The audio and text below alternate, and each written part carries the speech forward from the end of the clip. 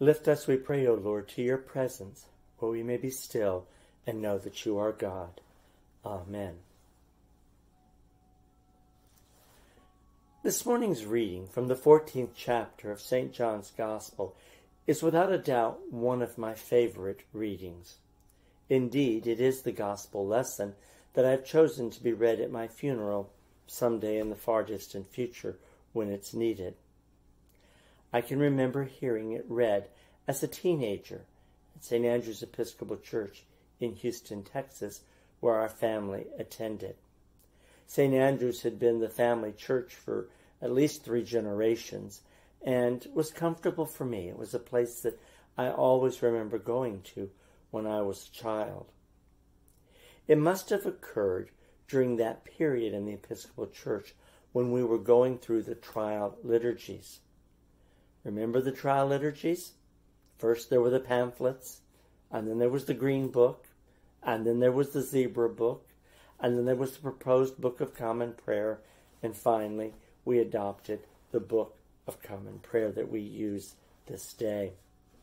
For those of you who were not Episcopalians at that time and have no idea what I'm talking about, in the late 1950s, in the 60s, and in the 70s, the Episcopal Church decided it was time to once again revise our Book of Common Prayer. Until that moment, we were using the 1928 Book of Common Prayer, a prayer book that was based very much on the 1662 prayer book used in the Anglican Church, a prayer book written by Cranmer and his associates, a prayer book that, for the first time, really brought together a worship service book that the people could have and could use. Church leaders decided that we needed a prayer book in our own language. We did not speak Elizabethan English. We did not embrace Elizabethan ideals. It was time for us to go back and once again come up with something that was couched in images that we could use and we could understand. As a result of these 25 years of work, a new prayer book was indeed put forth, the book that we currently have in our pews, a book that in many ways was a compromise of those who wanted to keep the tradition that had been so much a part of our church from its very founding, and those who wanted to move into the future and come forth with a prayer book that reflected the Episcopal Church of the 1970s and, more likely, our present day. And so suddenly, one morning in church, I heard this lesson being read.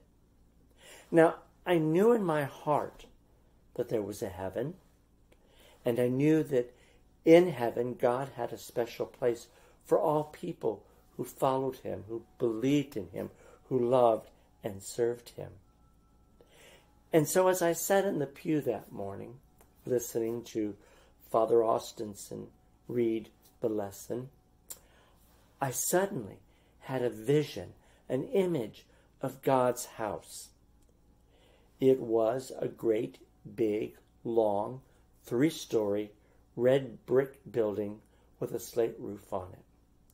The facade was filled with large windows that let in a lot of light into the rooms that were behind them.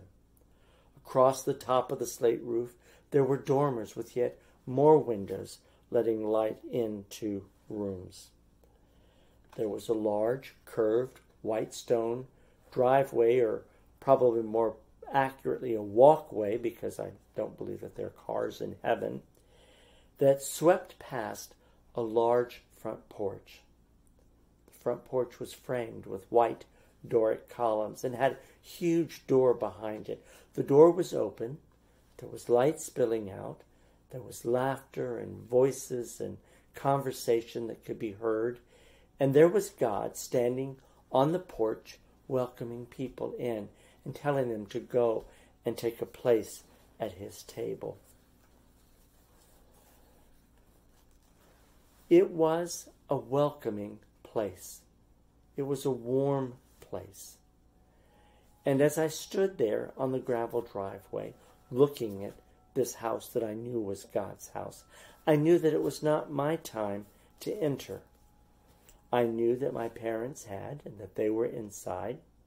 I knew that my Uncle David was there.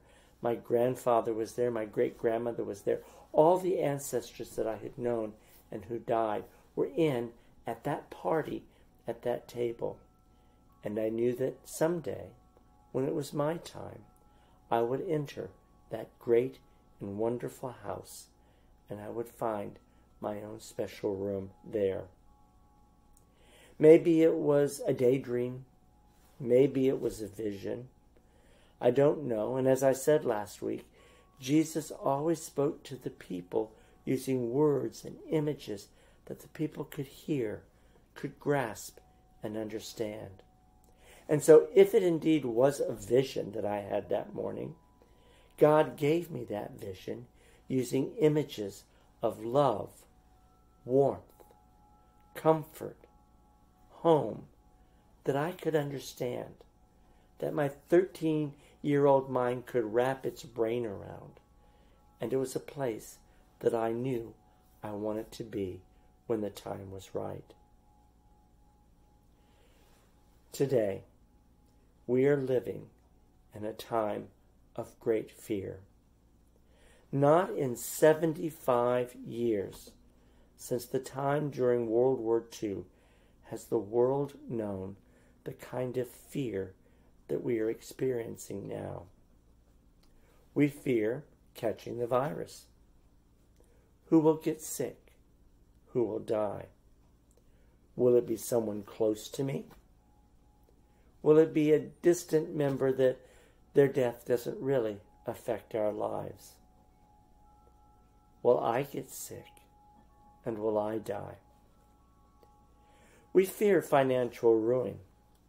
Will the pandemic force the business I work for to close, and suddenly at age 56, I will find myself unemployed with skills that are no longer relevant to the world today?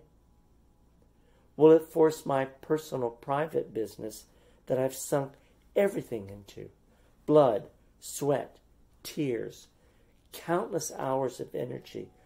Will it force that business to close and force me to fire all my staff? Will it take my business from me? Financially, will I lose everything? Will I lose my house, my savings, my standing in the community, all the money I've sunk into a business that I loved and had faith in? These are the questions that so many people are answering this day. Anybody looked at their investments lately? How's your 401k looking these days? Are you going to have to put off retirement for a bit longer because suddenly the nest egg you built doesn't look like it's going to be enough? People are out of work. Businesses are shut down. People who, in the best of times, were living from paycheck to paycheck. What little savings they might have been able to put away for a big expense or perhaps a long-awaited vacation are now all gone. The mortgage is now due. The rent is now due. The credit cards need to be paid. Groceries need to be purchased. And the money is not there. People are living in the most non-relenting, fearful time that they've ever experienced. They get up in the morning and fear is pressing upon them. Throughout the day, every waking second, fear is there. They go to bed at night exhausted and suffocated by fear, knowing that what sleep they get will never be as peaceful because that fear is always there. And they get up the next morning with fear and start the day over. This is indeed the most fearful time most of us have ever experienced. It is no wonder that we are drained and depressed. But you and I have the good news if we but believe it and accept it. Believe in Jesus. We have the love of God all around us. It is there to support us and to sustain us, especially in times like these that we are currently living in. Do not be troubled. Have no fear. Believe in God. Believe in the love of Jesus. God has a plan for us, and He has a place in that plan. When the trials of this life are past, we are promised a place in heaven with God. That's God's desire, for us to be with Him, for us to depend on Him, to count on Him, to know that God wants what is best for us. So many people want proof of God and of His love. Jesus makes it clear when He says to Philip that the proof is right before your eyes. We can see God throughout the world if we only open our eyes and look carefully. God can be found in all of creation. He can be found in the faces and the actions of the people who are around us. God is present every time a person does something to help alleviate the pain and the suffering and the fear of somebody near them. Sometimes it's somebody we know. Sometimes it's a total stranger. One need only to watch the news every night to see again and again the actions of countless people who are doing everything in their power to help those in need. They're bringing groceries. They're helping to give groceries out. They're making masks. They're making shields for healthcare workers. They're doing so much with what they have to help others. That is the presence of God in the world today. During this time of fear and great unsettledness in our lives, ever-changing events, you and I have been told where to go for the comfort and the strength that we need. Jesus makes it abundantly clear that you and I are safe in God's love and care. That there is a special place that has been prepared for us. That we are shown how to reach God and all the blessings that God desires us to enjoy. All we have to do is turn to God, accept God, and walk in His ways. We have the greatest example before us, that of Jesus. He showed us what to do and how to live. If we do that, we will experience God's powerful love, and that love will cast out all fear. Will it be easy for us? Will it take away all fear from us at all times? No. We are human after all. But it will help us every night when we go to bed if we give our lives to God and say, I don't know what tomorrow's going to bring, God, but please give me strength. And when we get up in the morning, to thank God for a good night's rest and to say the day stands before me.